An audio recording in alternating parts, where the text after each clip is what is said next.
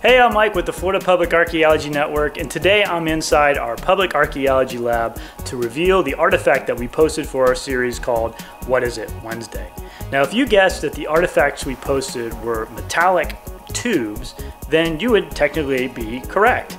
But if you guessed that the artifacts were friction primers, then you get bonus points because that is exactly what this particular artifact is. This is a replica of some of the friction primers that we posted on our Facebook page, but they would have worked in the exact same way.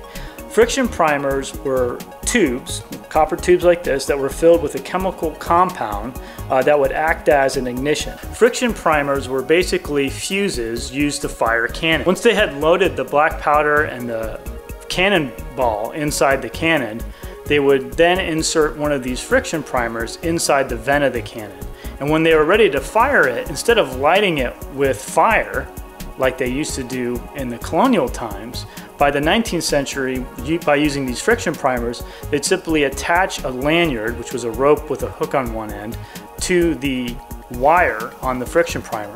And when they were ready to fire, they'd simply pull the lanyard, which would pull the wire out of the copper tube that would then ignite a chemical compound within the copper tube that would then ignite the black powder within the cannon, firing the projectile.